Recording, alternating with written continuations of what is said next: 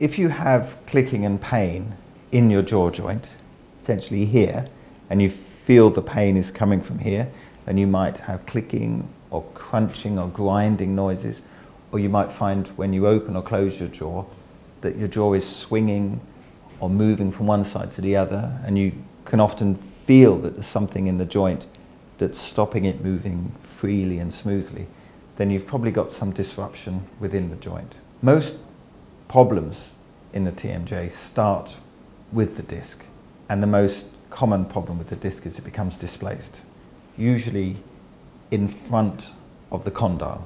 And the condyle means knuckle, and it describes the head of the mandible, which is the lower jaw.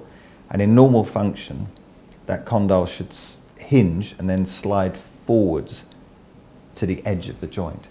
And the disc within the joint should remain between the top of the joint, which is the base of your skull, and the condyle.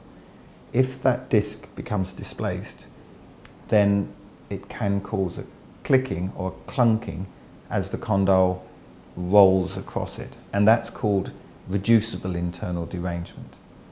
And that's a common cause of clicking and sometimes painful jaw function. If that disc becomes further displaced, it can impair the condyle from moving as far as it needs to. And quite often patients will describe a situation where they've had clicking for years, and then sometimes suddenly they'll feel the disc slip even further and their clicking will stop, but they'll find that they can't open their jaw as wide as they would like to, certainly on the affected side. So when they try to open wide, they'll feel there's an obstruction within the joint and their jaw will deviate towards the affected side. And that's called internal derangement without reduction.